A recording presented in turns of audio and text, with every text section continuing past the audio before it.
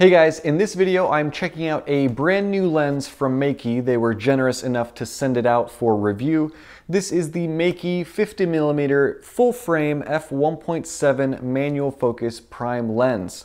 And it looks pretty cool, at least on the box. Let's check out how it comes packaged. Here is the box that the lens comes in. As you can see, Meike packaging, 50mm f1.7 multi-coated, and a nice picture of the lens on the front. Just same thing, standard fixed focus lens for mirrorless cameras. This is for Sony E-mount. Another picture on the back, and then some specifications on the side. Let's open this thing up.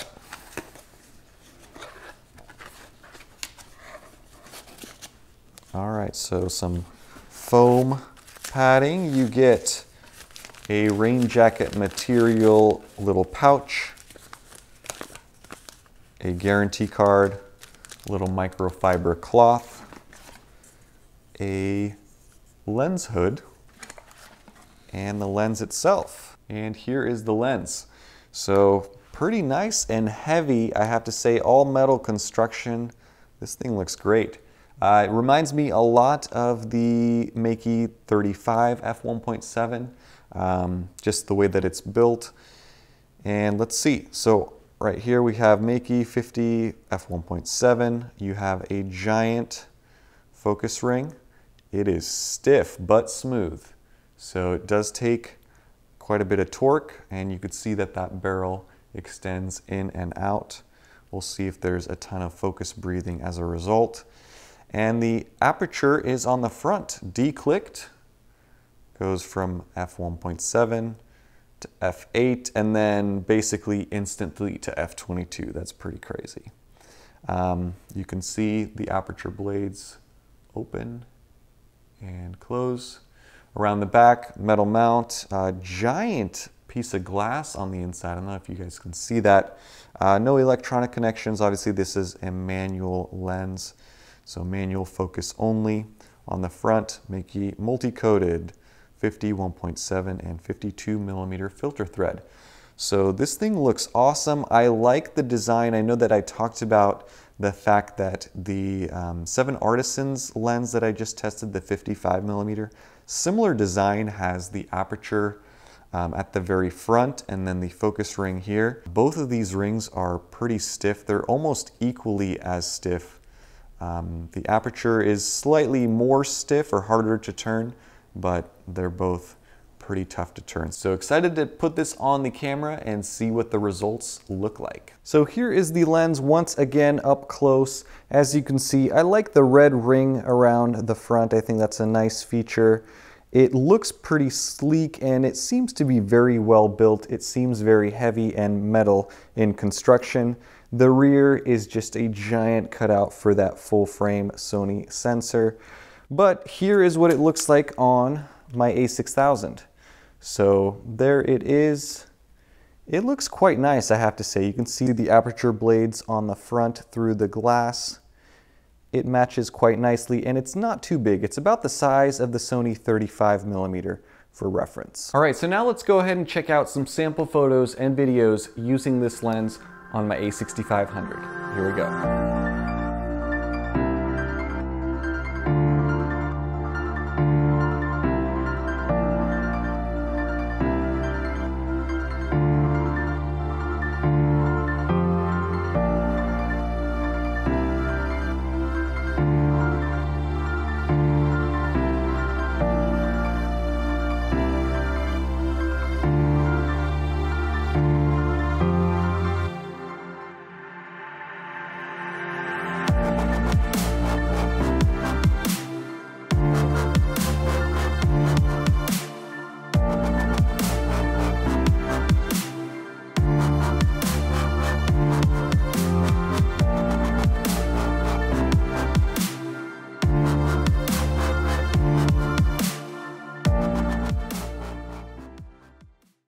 All right, so as you guys can tell, video is not this lens's strong suit. At 50mm, it's pretty tough to get a handheld steady shot, even with built-in stabilization on the A6500, which was on for that video, believe it or not.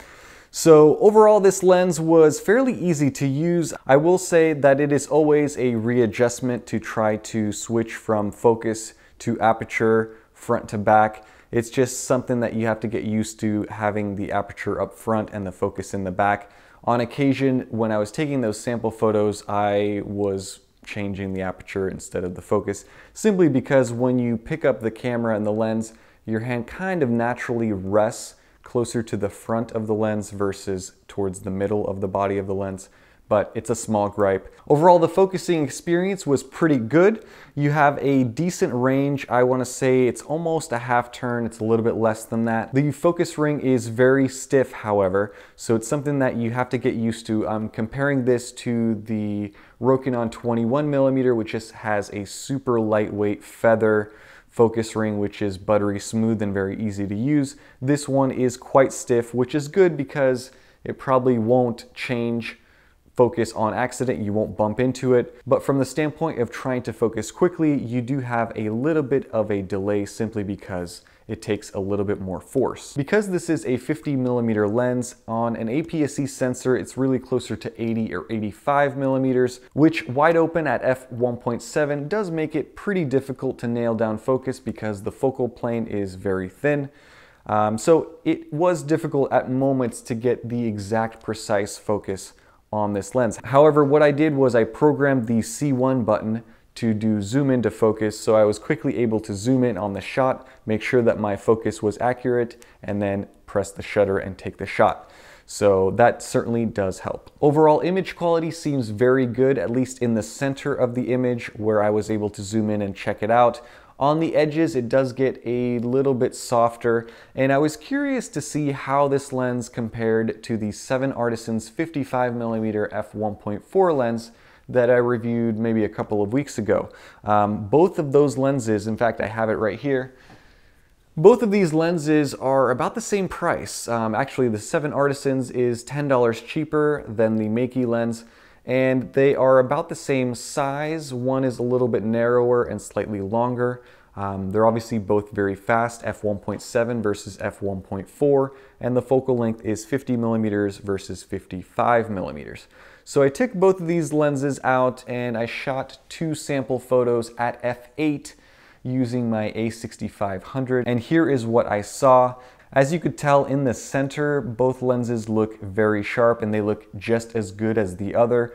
However, as you start moving into the corners, what I noticed is that the Meike started to get a little bit soft, and if you compare that to the corners on the 7 Artisans lens, you can see that they are still decently sharp. And that applies to both left and right side and the edges as well. So a little bit disappointing in a side-by-side comparison for the Meike lens, but the one advantage that this lens has over the 7 Artisans is that this is an APS-C only lens, whereas with the Meike, you could use this on your full-frame Sony cameras. Now, if you tried to do the exact same thing with the 7 Artisans lens, you will get a whole bunch of vignetting, which does not look great unless you're trying to go artsy with your photography. Now, as far as focus breathing, the Meike lens does exhibit a fair amount of focus breathing when using the manual focus, because as you use it in and out, you can see that the front barrel does expand and collapse back into the lens. Now, the same thing happens with the 7 Artisans lens, and you see focus breathing with this lens as well. Now, as far as corner sharpness, if you are using this lens for outdoor portraits and you're shooting it wide open at f1.7, you're probably not going to care that the corners of your pictures are a little bit more soft. In fact, that's the effect that you're probably going for. But if you have an APS-C camera, so an A6000, A63, or A6500, and you're looking for a manual focus portrait lens that's sharp in the center and the corners, I would skip this one and go for the 7 Artisans, and it's $10 cheaper at that. So that is really going to be it for this review of this lens. I hope you guys enjoyed it and learned something. Let me know what you guys thought of the results and what you guys think of this lens. As always, thank you guys for watching. Thanks for all of the likes, comments, and support, and I will see you in the next video. Bye-bye.